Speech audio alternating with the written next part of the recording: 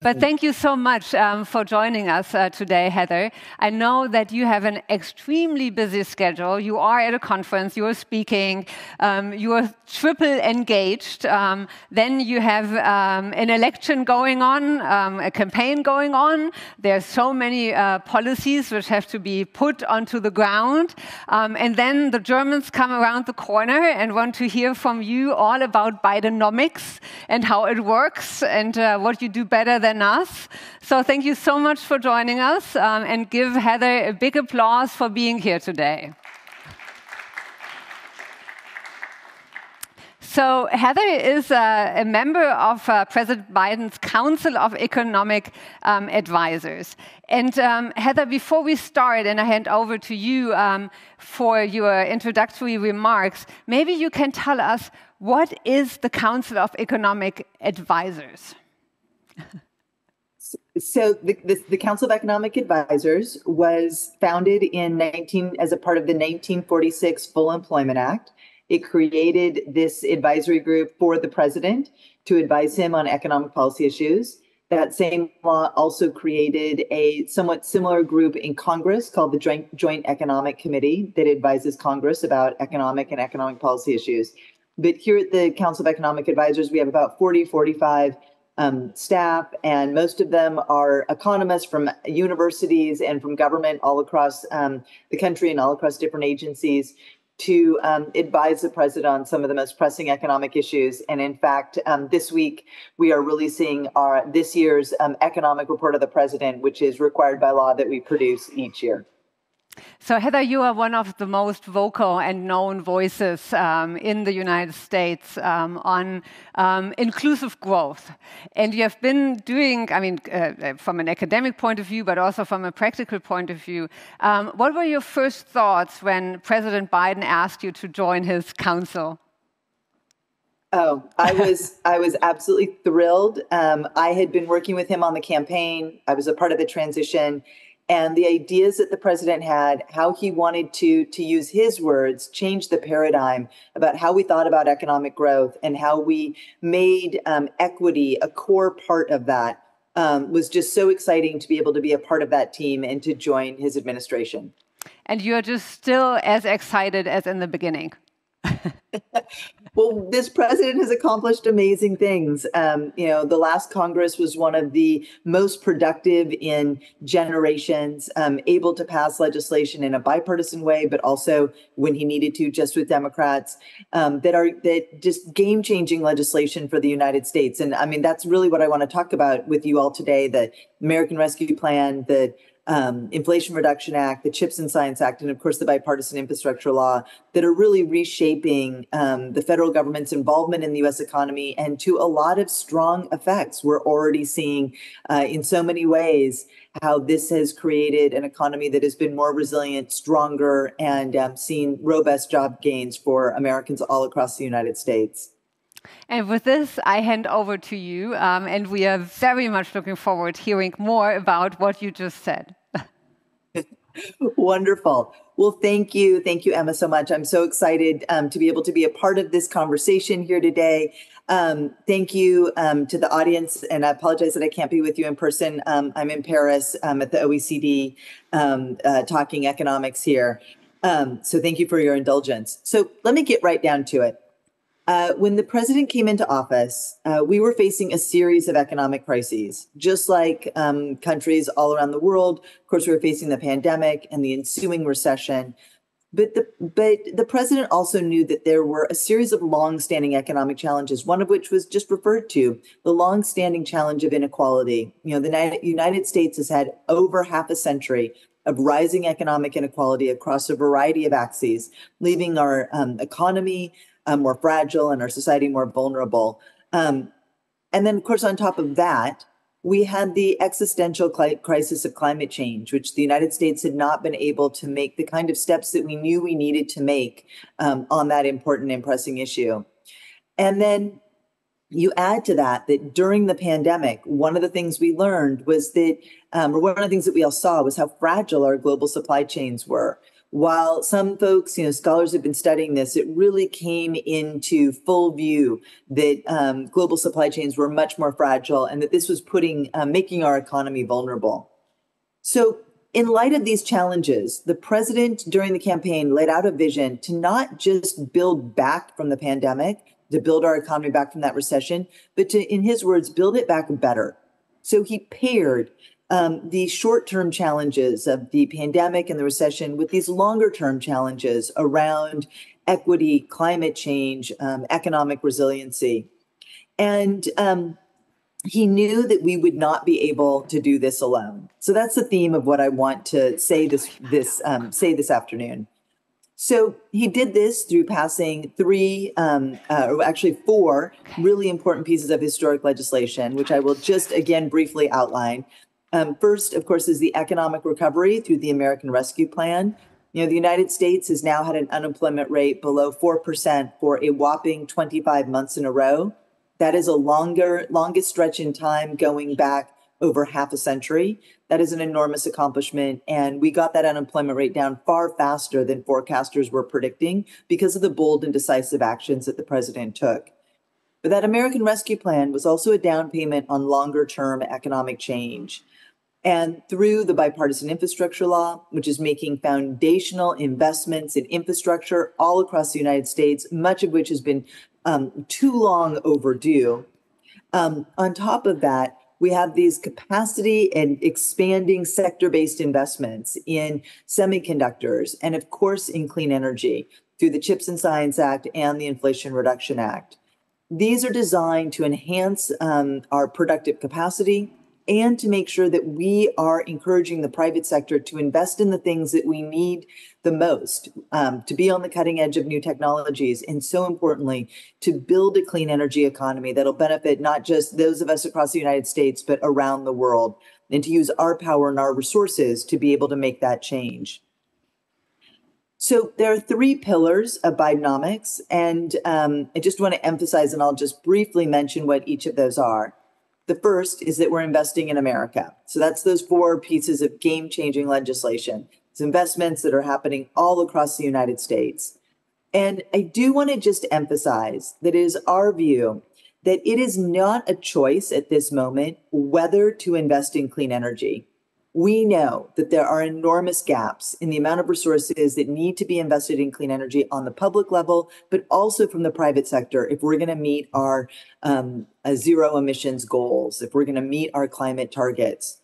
And so a key part of the Inflation Reduction Act, and also to some extent the other laws, is to crowd in that private investment in order to be able to push those technologies forward and lower costs for these technologies across the board. So again, not just for the United States, but around the world.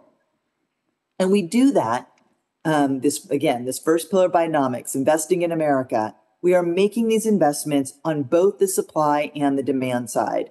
So I think it's really important as we've been thinking about our modern American industrial strategy, it isn't just one tool. It is a host of tools from the across the innovation to commercialization pipeline, and on both supply and demand. So we are incentivizing on the supply side by investing in goods that have strong positive externalities. We are sending clear demand signals with consumer-facing tax credits and using the government's purchasing power to change what government is buying, because the United States is such an important player in so many markets. We are solving market failures that include coordination problems across complementary investments. For example, there's excellent research out there now showing that one of the reasons consumers are wary of making the switch to electric vehicles is because they don't see a charging network out there. So the government is stepping in and making those investments in that charging network alongside helping those companies that are making the cars make that transition to producing batteries and electric vehicles. And then on top of helping consumers purchase those and make them more affordable. It's now the case that electric vehicles in the United States are about on par and may even start to be lower than the cost of internal combustion engine vehicles. And we do all of this through unlocking private capital reducing credit risks through demonstration projects, loans, loan guarantees to build that bridge to bankability so that firms can be successful in these cutting edge technologies. And the benefit of all of this is that it is able to crowd in private investment through what we call our government-enabled, private sector-led approach. Our estimates, and these are from about a year ago, but our estimates are that this pathway that we've chosen, the Inflation Reduction Act, could lower global clean energy costs by about 25% for some technologies, benefiting not just the United States, but everyone around the world through being able to afford these easier. Let me briefly go through the other two pillars, and then I want to give you a couple of success stories. So the second pillar of Bidenomics is that we are empowering and educating workers. And throughout our modern American industrial strategy and throughout our investments in infrastructure, we are doing so with an eye to creating good jobs, to encouraging the formation where workers want it of unions. This is the most pro-union president, certainly in my lifetime here in the United States, the only president to go to a picket line in the historical record. But throughout our policies, we are focused on making sure that workers have the skills and have access to the skills and training they need through partnering with businesses, especially in cutting edge technologies, to make sure that they are communicating what those skills that they need are, and making sure that we are creating good jobs.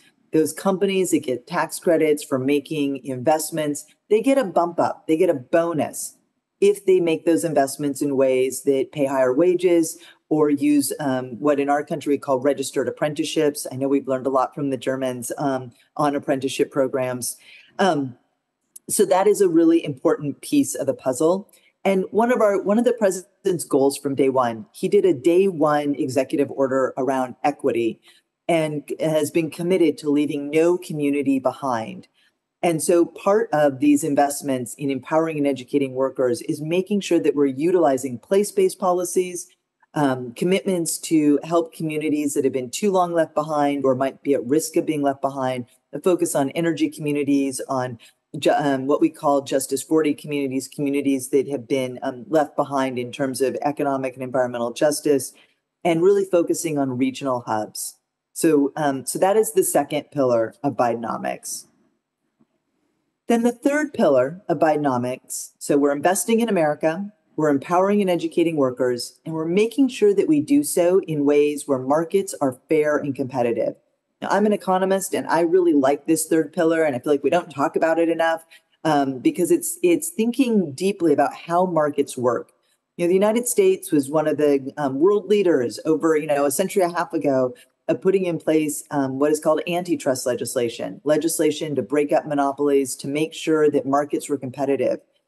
But in recent decades, in the latter half of the 20th century, there was less and less enforcement of those principles, and we saw rising economic concentration across the U.S. economy. And part of the president's commitment has been to make sure that we are thinking about competition, that we are making sure that markets are fair and competitive, and that's benefiting consumers, but also benefiting small businesses and also benefiting workers. There's been a lot of research done in recent decades about how economic concentration leads to worse outcomes for workers. They are paid less, they don't have as many options. And so the president has made a real commitment to this, and a specific commitment in his industrial policy to focus on those competition issues. So for example, for the very first time, the US government released guidance to agencies as they are putting together rules and regulations, how to do so with an eye to thinking about market structure and competition issues on the front end, rather than just waiting for the antitrust legal authorities, the Department of Justice or the Federal Trade Commission coming in after the fact to break up monopolies, really thinking about that in a forward-leaning way. And that has also been really important as we've thought about, again, going back to the example of electric vehicles, as we thought about the charging networks, how do we make sure that those markets have clear standards, they're open, they're fair, and we're not putting our thumb on the dial of any one or thumb on the scale for any one particular firm. So those are the three pillars of Bidenomics: investing in America, empowering and educating workers, making sure that markets are fair and competitive. And we've been doing all of this with an eye to making sure that we are focused on our partners and allies, thinking about how we can create more resiliency across our supply chains through what we have called and others have called friendshoring, and to really focus on those positive economic spillovers from these investments on the global economy to drive down the cost of clean energy, and also to work together to create new global supply chains that can be resilient and effective for all of us. And so, having given you the briefest of rundowns of what we're doing on Bidenomics, let me spend a few moments going over some of my favorite success stories. So if I was going to show you a bunch of slides, I would show you just a bunch of just jaw-droppingly awesome slides. So let me see if I can describe them to you here, so you get a sense of just how impressive this economic recovery has been and the strength of what the president has been building for the future. So first, as I already noted, we got the unemployment rate down far faster than forecasters expected, and we've been able to keep the unemployment rate below 4%. There were also moments in 2023 where the gap in the unemployment rate between the state in the United States with the highest unemployment rate and the lowest unemployment rate hit a record low. It's really important to the president because that means that we are growing more evenly. It means that no state was is disproportionately left behind as happened in prior economic recoveries. On the president's watch, we've created almost 15 million jobs. And we've had 3 years of record applications to start new businesses. That is a signal of optimism and hope in the US economy. People are saying, I want to start a new business. I'm going to get out there and do that. And year after year, we've seen these numbers go up all across the country.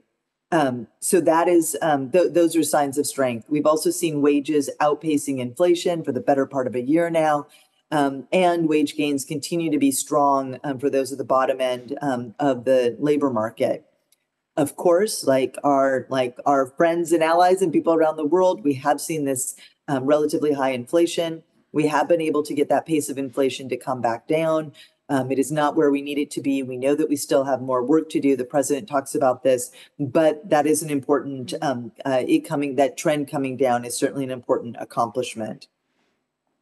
The second set of accomplishments are around our investments.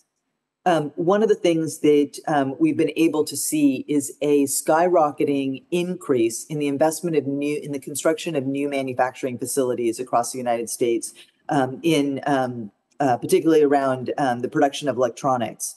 So that has increased by over 100%. And it is now contributing more to U.S. economic growth than at any point going back to the 1950s. So that is an indication of what's to come. We are growing our economy by making this investment in these new structures, and then those jobs and that productivity enhancements will come over time. We have seen over 40,000 new infrastructure projects announced all across the country in communities covering, if I were to show you a map, it's covered in little dots. This is happening all across the country, and we're seeing those investments in new roads, new access to broadband, people getting pipes and going to their home that don't have lead, so we're not poisoning our children, making sure that every community has sewers, and a whole bunch of other investments, including in the grid. We've also seen across the country investments totaling almost $650 billion. I think it's $649 billion the last time I looked, in private sector investments in semiconductors, clean energy, electric vehicles, manufacturing. And one of the things that's really important about those investments is that they too are happening all across the country, and consistent with the president's commitment to leave no community behind, those investments, those private sector investments that have been induced by the public dollars, are disproportionately going to communities that need it most. They're going to communities where the majority of people who live there or disproportionately don't have a college degree. It's going to lower income communities. So that is, again, another testament to this place-based policies. The way that the president has been thinking about his industrial strategy as a place-based policy is showing fruit already. That we're seeing these gains across the country, not just in some parts, not just in urban parts, but all across the United States. And So that is my whirlwind tour of Bidenomics that I wanted to take you on today. I think I've hit all the high points that I wanted to touch on. I want to emphasize one last point before I let you ask me some questions, and that is that the president came into office with a plan to reshape the U.S. economy, a plan to not just build back from the pandemic, but to build back better, and a plan that would allow the United States to play the role that we need to be playing to make the investments, to build with our partners around the world, to build a clean energy economy, and to make sure that we have access to cutting edge technologies that are so important to our economic growth and stability. And it's exciting to see early indications of the success of this, the strong economic growth we've seen, but also this robust investment that will hopefully benefit us for decades to come. Thank you for your attention. Thank you very, very much. So Heather, I don't know if you saw that, but I made a face a couple of times looking up at the ceiling. That was not because of your statement, but because we lost the video for a second. We were able to listen to you for the whole time, but for a few seconds we couldn't see your picture. And that's why I was trying to signal we have to get her back. Thank you so much. I do have to admit, I would love to have you all by myself asking you a lot of questions, but I will share you with the audience immediately, because I know that they do have a lot of questions, and it is not so often that we have the opportunity to actually talk with somebody so close to the president, giving him advice on a daily basis, and just a few days before your big economic report comes out. So as I said, I'm going to share her with you. So who would like to come in immediately with a question? Maybe we can collect a couple of them, and then I hand it back again to Heather. And now don't be shy, Yeah, Daniel, please. And if you would stand up and not look at me, but look at the camera so Heather can see you. Oh, do we have the mic? There it comes. Yeah, we need the mic, otherwise we can't hear. Our audience, yes. Online audience can't hear us.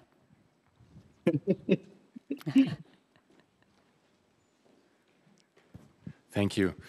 Hi, Heather. Thank you very much. I'm Daniel. I'm an economist and a lawyer, and I want to express appreciation for the very structured way you've allowed us to gain insight in a split second in what is going on.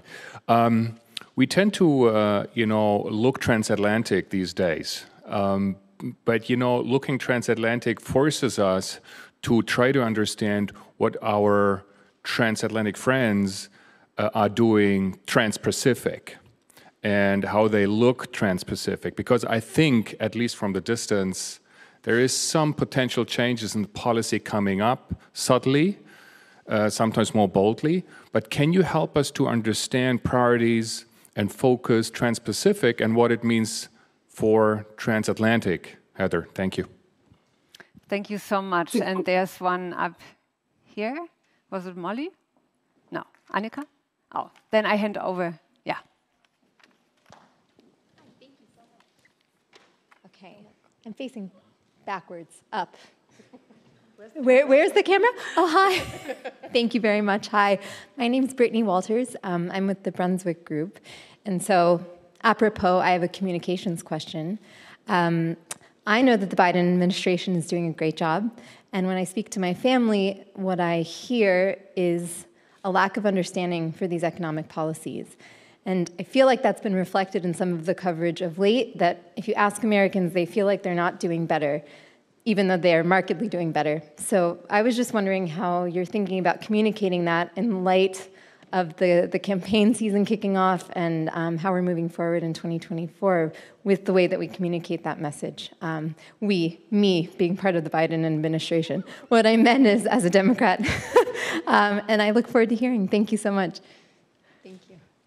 Yes, please, in the back row. Hi, Heather. My name's Tushar. I work with Diplomat Magazine in DC. My question had to do with, you mentioned friendshoring, and here we've had a lot of discussions about how to align our investment and economic policy for private companies with the security policies and incentivize private companies to align with that further.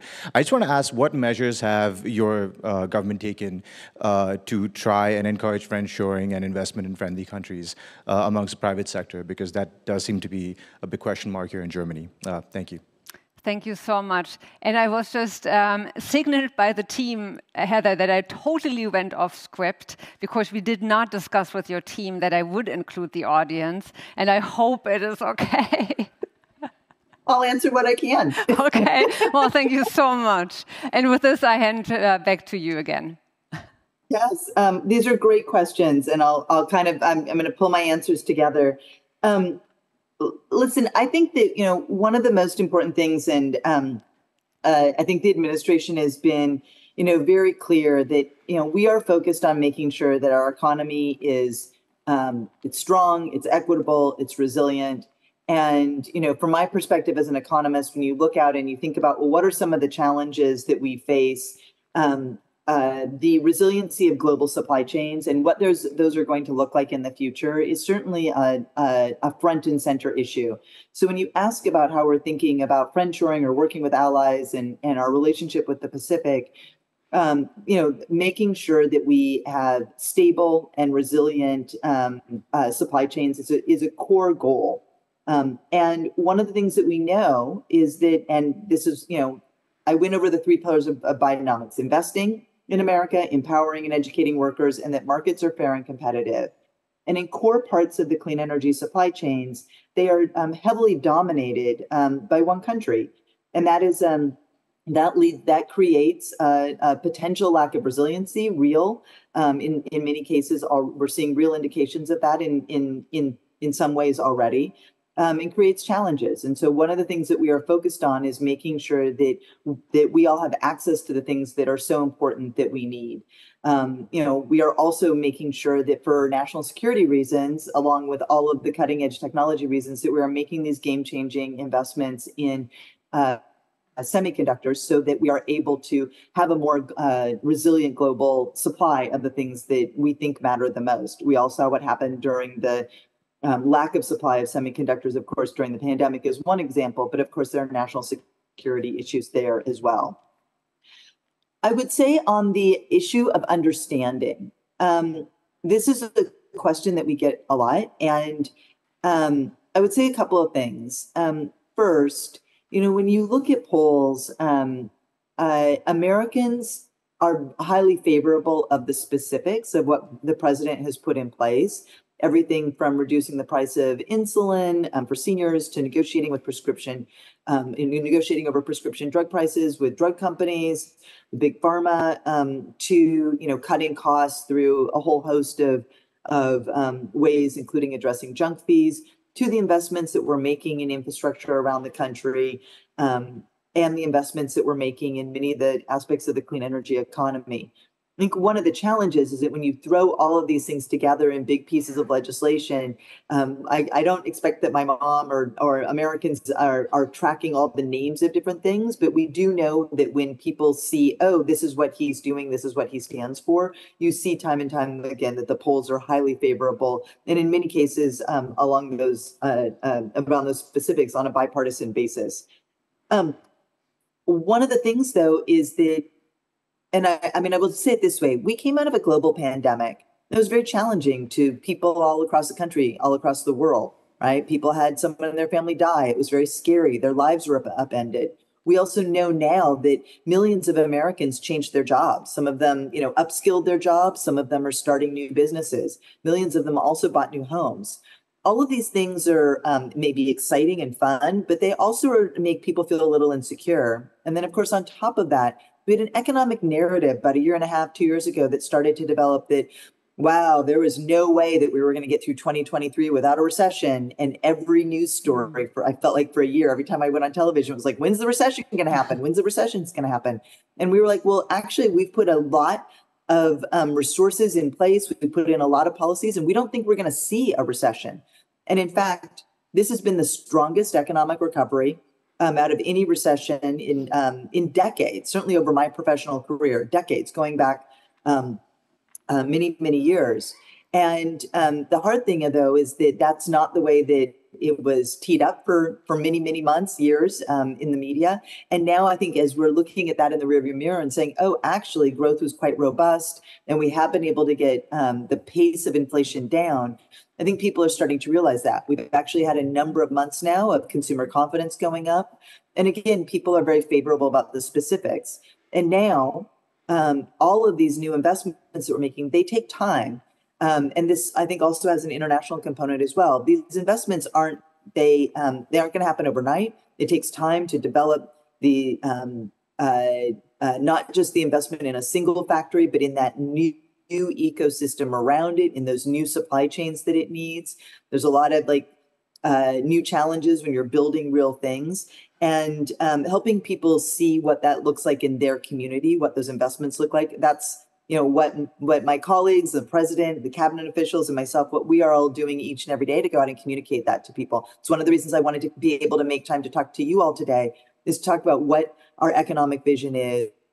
And we need you all to, I would say, to also help us communicate this to the public who may feel a little anxious or nervous about these big changes that are happening in their life that may make them feel a little insecure. But I think what this president tries to say every day is that he has a plan, and he has been putting in place policies that are benefiting the American people and are creating greater economic security and, in his words, building the economy from the middle out. Thank you very, very much. We know that you have to go, and we will let you go in just a second. But maybe you can tell us, because we had quite a few OECD representatives with us over the course of the last 2 days, and also WTO representatives and some others. What are you actually doing at the OECD in Paris right now? Actually, today, I'm here with the team sort of focused on the micro issues, the Working Party one, and we're actually having a retreat to talk about what this group at the OECD should be prioritizing. They have been prioritizing issues around AI and climate change and green jobs and housing and competitiveness issues. It's a wonderful, rich agenda. We're going to spend the next 2 days talking about it, and then importantly, tomorrow we're going to be spending a lot of time talking about industrial policy. And the really important role that economists and experts at the OECD play in helping us understand this toolbox that we are using to build a clean energy economy, and what that means around the world and how we can think about measuring economic success. Well, thank you so very, very much, and also for being such a good sport for going off the pre-discussed line of this event. Thank you so much. And next time, we would love to have you here. Whenever you decide that you want to go to Paris, and not just to Paris, but also make the diversion via Berlin. And I always say, Berlin might not be as pretty as Paris, but we are really exciting. So let us know. We would love to have you. And some of us, apart from doing our work at Aspen or at policy making or in the business community, are also teaching. And I know that you are a great role model for lots of us in the teaching world, and we would love to have you as a role model also to our students. So please let us know. Oh, Stormy, thank you so much. That's so, thank you. That's so, that's wonderful. Thank you so much. And with this, we let you go and have, good luck for all the discussions at the OECD. Thank you.